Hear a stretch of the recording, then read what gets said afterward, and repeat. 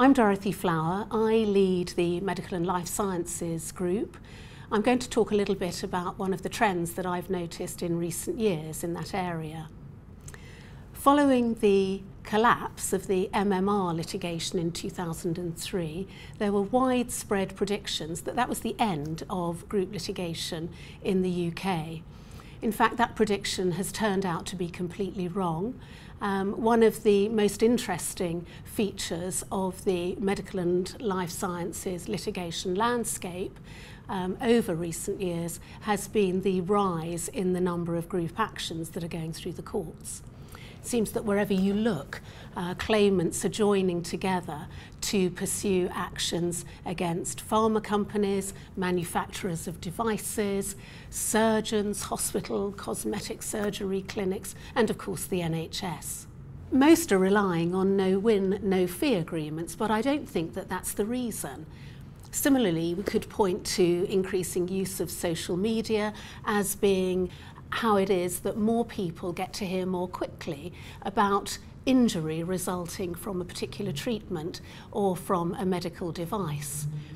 But of course, a person's knowledge is completely irrelevant unless that individual has the basis for bringing a claim. And that's why I'm increasingly convinced that what we're seeing is something that's come to be known as the nocebo effect.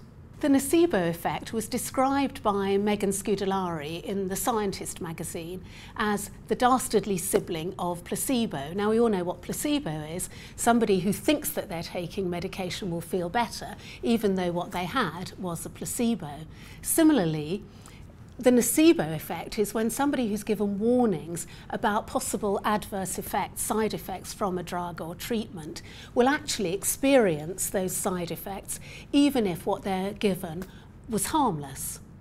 In fact, there was a clinical trial when 11% of the people who were in fact given the placebo, totally harmless, pulled out of the clinical trial, reporting that they'd suffered from nausea and dizziness, which were, of course, the side effects of the drug that they had not been given.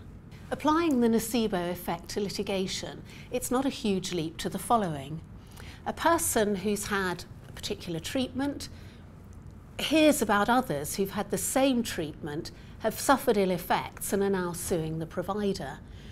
The nocebo effect would mean that that individual goes on themselves to experience those adverse consequences and, of course, seeks medical and ultimately legal advice.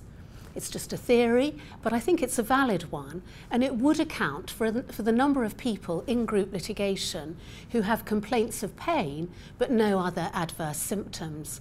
I think it's going to be really interesting to see how studies into the nocebo effect develop over the next few years.